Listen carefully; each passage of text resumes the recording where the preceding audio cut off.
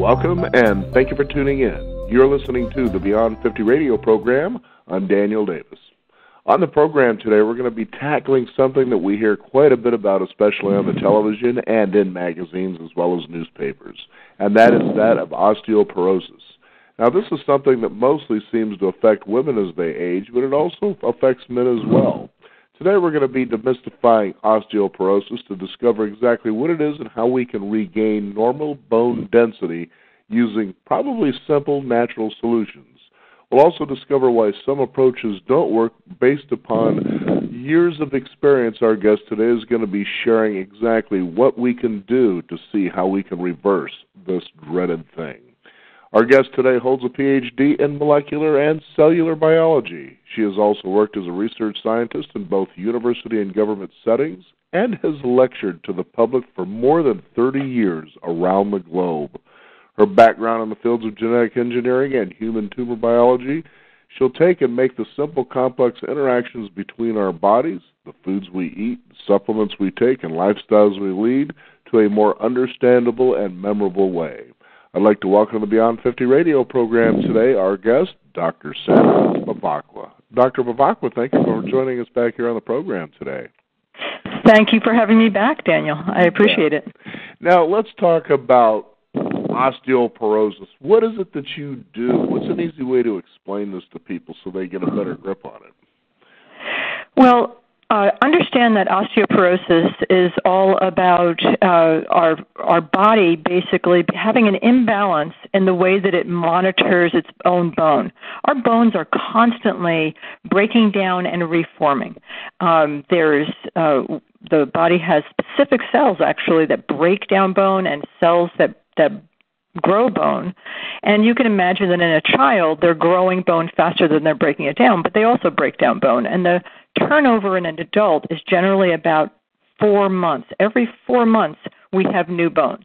But as we get older, sometimes the building up of the bone doesn't happen as quickly as the breaking down of bone, and there's a lot of reasons for that. Now, you talk about the analysis of blood biochemistry and how that relates back to the bone health or osteoporosis. Tell us about that.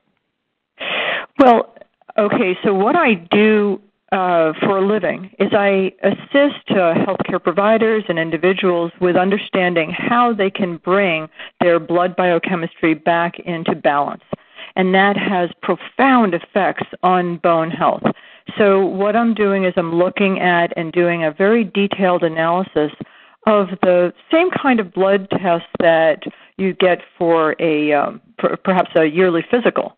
Those tests have a tremendous amount of information embedded in them that most healthcare providers are not familiar with because they're not deep into the biochemical world. Okay, so right. That's what we're looking at. We're looking at balancing blood chemistry, and it turns out that has profound effects on bone health and bone density. I think what's been fascinating about having you on the program is when you have talked about the things that you've shared with our audience here, there seems to be almost, it feels practical. You know, you almost want to say, as people like to say, it seems like common sense when you talk about it. And therefore, people become more empowered about their own health. For instance, we hear a lot, let's talk about osteoporosis and how the dairy industry likes to go out there and put out commercials about how we drink our milk and make strong bones. You know, almost as if it's a one-size-fits-all everything. But what you talk about here is that everybody has a unique biochemical signature. Let's talk about a little bit about that there so people get a better understanding about what that is. Well, there are a lot of differences from one person to another, and what I see is that even if someone has a beautiful diet, just the best diet you can imagine, you know, with lots of produce, and they're getting goodly amounts of protein that their body actually wants to take in and digest really well. You mentioned dairy. Some people can digest dairy well, some people cannot, and it can actually cause an inflammatory reaction in their gut that can keep them from taking in the protein they need to actually create good bone. So you can see that there's differences from one person to another. There's genetic differences, there's dietary differences, and there's personality and preference in the way that people use their bodies that determines what their biochemical signature actually looks like. And so we start with where a person is today and then look at what pieces are missing. For instance, I just was working with a mechanic, and he has exposure, to certain chemicals in his workplace, and those chemicals, in order for him to remove them from his body, for his liver to get rid of them, he burns up more of certain minerals than most people would because he's removing those minerals. He also is burning more vitamin D. So his stores of those minerals and vitamin D were extremely low, and of course he was having bone density issues. It makes sense. So by addressing some of these basics, what happens is we get him back up on a solid foundation, and his body was able to correct the bone density issue. And that was a simple situation. Sometimes there's hormone balance that's involved. Sometimes there's inflammatory issues that are involved. So it just depends on what's going on in that individual. It's so crazy at times when you think out there when we hear in the news about calcium creating strong bones, but it sounds to me like there are other things such as certain minerals and vitamins that are essential as well. Absolutely. In fact, this is a big part of my message about bone health is that, honestly, it's really not all about calcium. Calcium is not the most important nutrient. The most important nutrient, and anybody that's ever built a house or watched a house built knows that you have to put down a foundation before you put up the walls. If you don't have a foundation, the walls are not going to stand up. So same thing is true for bone. You've got to have a solid foundation, and that foundation is collagen. It's made of protein. And so oftentimes when I see, in fact, the most severe osteoporosis, or the more chronic, is in a person that's having a really tough time digesting their protein or assimilating their protein. And that's the foundation. You could pour all the minerals in the world into that person, and if they don't have a foundation to create bone, they will not create bone. And that is an essential. And then we have, what's the next thing? Making sure that the vitamin D to vitamin K ratios are correct in their body. And that is essential. If you have vitamin A and no vitamin D, you're going to break down bone very rapidly. And these are simple pieces that most people don't know about. And so once they learn the different steps, and we take a quick look and see where they're at, then we can address these things very, very easily. Also, vitamin C. Vitamin C is absolutely necessary for the cross-link member that holds on to minerals. So you have your foundation, all of your strands of collagen, and then you have these little cross-link members, and without vitamin C, you cannot attach your minerals to it. And I run into lots of people that, they just are not really into their fruits and vegetables. They're not really taking in enough vitamin C, or it bothers their belly if they supplement. So, and that's that's probably somebody that's not digesting their protein anyway. So the vitamin C is a big deal, and it's missed in many cases. So we have all these different nutrients that come way before the minerals. And then the minerals, and there's a lot of them, calcium, magnesium, manganese, boron, tin, I could go on. In fact, I've been a part of science advisory boards and have helped product development for products that are meant specifically for recovering osteoporosis. And I have my favorite, actually, that works really, really well. And so that is that's a go-to. However, you don't even go to the minerals until you have that good foundation. Make sure all the other pieces, and honestly, it's pretty simple to do. On the program, we talk about, a lot of natural ways that we can go into trying to, skirt around supplementation, which supplementation I'm sure is pretty good if you can't get everything. But, it's pretty amazing what is really available out there at our fingertips. And one thing that I've also discovered, too, and it sounds like you're kind of saying the same thing, is when it comes to minerals, they're not necessarily all created equally when it comes to bone health, are they? No, they're not. There's definitely forms of calcium and magnesium and many of the others that are more easily assimilated than others. Some are working better in the body than others. And here's a piece that most people don't know. When someone goes into osteoporosis or osteopenia, their calcium score in their blood will increase because they're spilling calcium. So the number goes up. And sometimes a healthcare provider might get confused by that and encourage a person to decrease their calcium intake as opposed to increasing it. And that's the opposite. The body can't use the old calcium from the bones like it can the calcium that comes in from your dark green vegetables and your seeds and even dairy foods. That is food calcium. And osteoporosis can be addressed using foods or supplementation, but the form of the nutrient is really, really important. If you're going after, for instance, a lot of people for a long time were using coral calcium, and coral calcium was a really big problem for bone density. Part of the reason is because coral is amazingly good at grabbing onto and it's called sequestering or hiding away heavy metals in the ocean.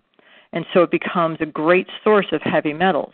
Well, in our body, where we hide our heavy metals is in our bone. And guess what? If you put heavy metal inside a bone, you have a very sick person. There's problems with that. One of the real big ones that gets stuck in bone is lead. And we now know, the government is now telling us, that any amount of lead in the body is a neurotoxin. It's not okay. There's zero tolerance now. So we don't want to take in coral calcium. There's a problem with that. But there's other forms of calcium that are more difficult to assimilate, especially as we age, because I don't know about you, but I'm in my 60s, and my gut does not absorb nutrients the way it did when I was in my 20s. And that's true of all of us, most of us. We're not absorbing at the same rate. And so the type or the form of nutrient is important. If it comes from food and you're able to digest that food well, you're in like flint. That's going to work. And so, but that's going to depend on a person's druthers. I mean, I have individuals that come into the office and say, listen, I haven't eaten anything green in my life, and I'm not going to start now. So, wow. I'm unwilling to change my lifestyle, but I'm going to bug you here while I visit to figure out what I can do. Oh, there are solutions for that person. Right. We can make it, and sometimes the solution is having recipes that they've never tried before that they find out they really love. So sometimes still the green can be absorbed or taken in from the diet. But someone like that is going to have such severe deficiency from years and years of not taking in those foods. I have one client that's never eaten a vegetable in his life, ever. Very, very picky eater. And doesn't like fruits either. So that's a problem. And there's supplementation for him. He doesn't swallow tablets or capsules. So he was able to put together a shake that he loves. It's delicious, and it has everything in it that he needs. And that works for him. That's his solution. So everybody's going to have their own solution. My job as a practitioner is to give a menu, to let people have a selection that they can choose from so that they can find something that's going to work for them and their personality and their lifestyle. And that will address the problems and any kind of biochemical insufficiencies that we find when we take a look. So, and my job is to teach, basically. Gotcha. I remember this was probably about 15 years ago. I was in a restaurant during lunchtime, and I happened to be out in the lobby area there where the floor was made out of wood, so it goes from there to in the restaurant into carpet. So there was an older lady that was actually getting ready to leave with her daughter, and as she stepped out on the wooden floor, and I couldn't understand why she was wearing, high heels in the first place. Oh dear. Say at her age, but she was definitely up there in age, and I thought, you kind of want to have your balance. But she actually slipped and fell, and what I was amazed by is I watched the whole thing, so I was right there, asking her how you feel and that sort of thing. But she really couldn't get up. And so I had her kind of move her leg a little bit, especially in the hip area, and she seemed to not feel any pain. But the strange thing that came back was the fact that she had actually broken her hip. Mm-hmm. And I was really surprised by that because of the fall. But then again, I shouldn't have been, perhaps, because she was probably at least in her early 70s, maybe, and this is just a guess. But, when it comes to bone health, especially for somebody who had what happened to her, obviously healing doesn't come easy or maybe thoroughly. So what does a person do when something like that happens that helps to elevate their bone health? Perhaps maybe if it was a little stronger for her, she might not have broke her hip. I don't know. Yes, that's true. The bone let me see. When we create healthy bone, it is a flexible and hard bone. The Right. DEXA scans and the bone density tests look for bone density, and sometimes people are using medications or specific nutrients that are making the bone very, very hard. But bone that is forced to become mineral dense is not necessarily strong bone. In fact, what we see in people that have not taken the nutrient approach, their bones don't have a good protein matrix in them. They don't have a strong collagen matrix, so you have a very weakened matrix with a lot of mineral on it. And what happens when that bone breaks is it shatters, and now you have a catastrophic break. But in most cases, like the lady that you just talked about, she probably cracked her hip, and they say that the stats are that people over the age of 65, when we fall down, go boom, 90% of the time there is actually a slight fracture. 90% of the time there will be a fracture of some sort when there's, even if there's no pain followed afterwards. And there's been studies done to, just do x-rays a few days after people fall, and son of a gun, there is a light fracture, but it's not so bad that you can't just, get better on your own. Nothing that needs to be handled. Now, the other thing that happens when you do have a fracture is the body releases endorphins, and she might have been in her pain-relieving, our body is set up to, when we get injured, we have those endorphins that will give us the pain relief that we need to be able to get away from anything that just hurt us. So she could have been in that I'm not hurting yet thing, but I will be tomorrow. Right. So bone has the ability to fracture more easily as we get older, and that's because as we get older, the osteoclasts, or the cells that break down bone, are working a little bit faster, and we don't always take care of the nutrients that we need to create healthy bone. So what we want as we get older is more flexible bones, and that's the piece that people are missing. That's why protein and protein digestion is the most important piece, because it's the collagen matrix that makes bone flexible. We want to be able to flex, not just have hard bone, but flexible bone. Mm-hmm. Now, it's, as I was talking about that particular scenario there, you realize that age obviously has an impact on bone health. Yes. Now, also what I want to know is, obviously bones and joints really don't heal the same, do they? No, sir, they don't. Mm-hmm. Although joint health is very, very much based on bone health. If you've got great bones at the joint, then you're more likely to be able to heal joint tissue. But joint tissue is soft tissue. So you're talking about collagen and joint fluid and ligaments and tendons. So the whole, what we look for to be able to assist someone with the biochemical balancing for joint health is very different than from bone health. But there are people that need both. So that's fine. But, balancing blood chemistry is really a general, when we do a full biochemical analysis, we look across the board. So basically balancing someone across the board will create all kinds of health effects that you wouldn't expect.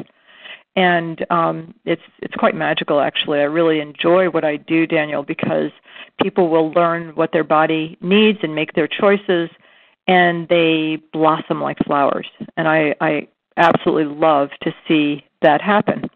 It helps people make their dreams come true. Absolutely. Especially, I wanted to know, too, about exercise. What kind of an impact does that have on bone health? A tremendous impact. In fact, a lot of movement is really a good thing, or? Well, depends on the person. Movement and weight-bearing exercise is the best possible thing for building bones, but appropriately done. The weight-bearing exercise that a 90-year-old would be doing to repair his or her bones is not the same as what I would be doing. I'm very physically active. I'm still I'm doing downhill skiing and riding horses, and, I'm very physically active. So what would it look like for each person is going to be different. But weight-bearing exercise actually has about 3 times the bone-building effect of even your best bone-building medication. So this is astounding. I mean, just doing weight-bearing exercise. And that might mean doing some, grab a couple of soup cans and be doing certain exercises with your arms, or putting those soup cans into a backpack and wearing that backpack around your day to be able to put some weight on the spine. It depends on where the bone density is at issue. So it could be like low in the spine, and we're looking for some weight to get down there, or some leg exercises. There's lots of really cool things to do, but I'll tell you that walking is amazing, and walking with a bit of weight on the back and shoulders in a comfortable manner, it doesn't have to be a lot, is amazing. We tend to see bone density issues more so in people that are lighter weight. If somebody's carrying more weight as they get older, they tend to have denser bones. In fact, I'll tell you a funny story. I was doing some research on, where has the densest bone ever been found in the human species. And the densest bone was found in Egyptian slaves. Even the little girls, the little tiny women were carrying something like 200 pounds on their heads and shoulders, and their bone was amazingly dense. More so than even like the Neanderthals, because of all that weight-bearing exercise. And the lightest bone that was ever found in humans was in the Egyptian royalty, because they were carried around on litters their whole lives. Wow. And so they were very, very fragile. So much for that sedentary royal lifestyle, huh? Right. No, so the couch potato is in trouble with bone density, you see? Yeah, I gotcha. And so that's that, and here it is, they're the same blood, same genetics, but the difference between how the royalty lived and how the slaves lived was tremendously different. And so that means get up and move. Even if it's your own body weight and all you're doing is going for a walk, you're doing something for your bones.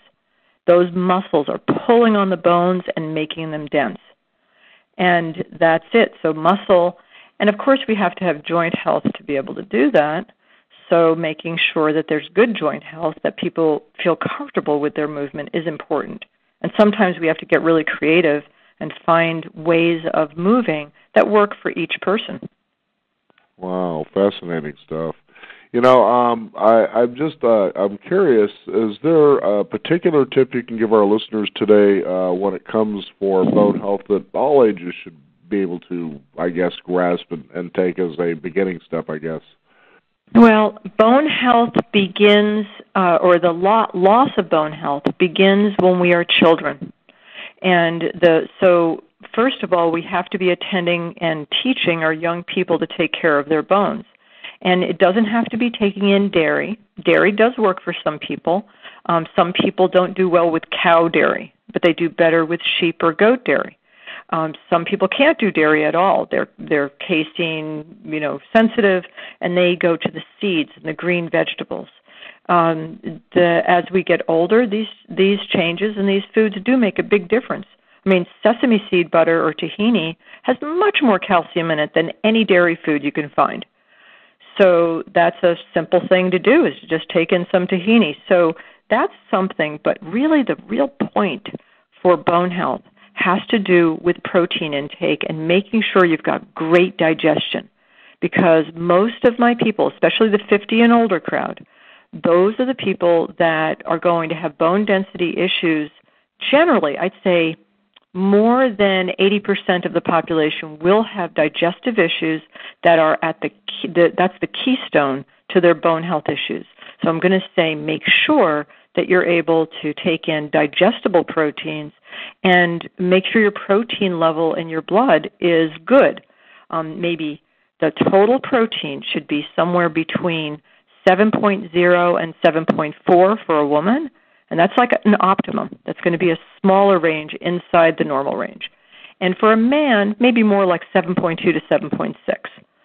And rarely do I find people over 50 with enough protein in their blood to maintain good bones. Wow. That's the kicker right there. Mm-hmm. If you don't have a foundation, you're going to have weakened bones. Wow. You know, it's just fascinating to know about all this, and you realize that, it's that simple, but it also takes some work to be able to get really good bone health, doesn't it? Well, it takes some attention and sometimes a change of pattern, but I don't think of it as hard work, because once you've changed a pattern, then that's your pattern. And right. You're not thinking too much about it, right? That's kind of how we work. Right. Not to mention, you can look at it this way. If you think that's hard work, think how hard it is to heal. Oh, you know what? Bone fractures, like the lady that you spoke about, can be devastating. Bone fractures are actually a huge cost to this nation, costs us billions of dollars, and the people, catastrophic fractures can be amazingly devastating for a person. It oftentimes puts, if there's a catastrophic break in a person with very weak bones, oftentimes they do not ever really heal back to the person that they were before. In someone that's had bisphosphonate medications in their body for at least 5 years, they may never actually heal that fracture completely. So there's starting to be class action suits against some of these medications because they're although they increase bone density, the fractures that happen afterwards can be catastrophic, shattering, and they never come back. So that's basically taking people off the planet or not giving them good quality of life. Wow. That's a problem. Yeah. Now, how can people find out more about your work? Do you have a website they can go to, things like that? My website is Wish for Life, and that's the number 4, so WISH, the number 4, LIFE.com. And you can go there and learn all about, there's a deep library, there's all kinds of information there for you. There is, in fact, if you look at the MP3s and CDs, you'll see one on bone health that will give you a lot more detail than we've gone over today. And also, I do have some bone health concerned individuals that are going to be coming with me to a spring detox. And I got a little bit into how toxins in our environment can affect bone health. It gets deeper than that because we have environmental toxins that can affect bone health. And so every spring, I bring a group of individuals, whether they have bone health issues or not, that are interested in getting the chemicals out of their body, and we do a spring at-home detox, and the program culminates in a week in California. We go to Optimum Health Institute, and I'm there basically, holding hands so that people can do a detox. And we figure somewhere between 65 to 85% of the chemical toxicity in a person's body is basically removed through this program. And so I do every year. And a few years back, somebody twisted my arm, and I started allowing people to come with me on my retreat. So if you go onto the website and look at the event calendar, that's something that's coming up shortly and really is appropriate for anybody with bone health concerns.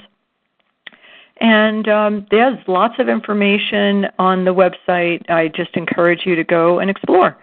We have all kinds of courses and information available for everyone. Oh, very good. Well, Dr. Bevacqua, it's been a pleasure to have you back on the program and to be able to share this information with us and, kind of put the empowerment back into people so they can make better decisions. That's what it's all about. If we're empowered to have great health, then we have we have a healthy body to allow us to make our dreams come true. And that's what it's all about. Absolutely. Thank you so much for being on the program. Thank you so much for having me, Daniel. I love spending time with you. All right. We want to thank you, the listeners out there, for joining us. You can also discover more. Visit us at beyond50radio.com. That is the number 50. We also have a wonderful weekly e-newsletter that we encourage you to sign up with and keep up to date with what's going on in the world of Beyond 50 as well as our upcoming shows. I'm Daniel Davis. Thank you for joining us. This is the Beyond 50 radio program. And remember, live your day past halfway.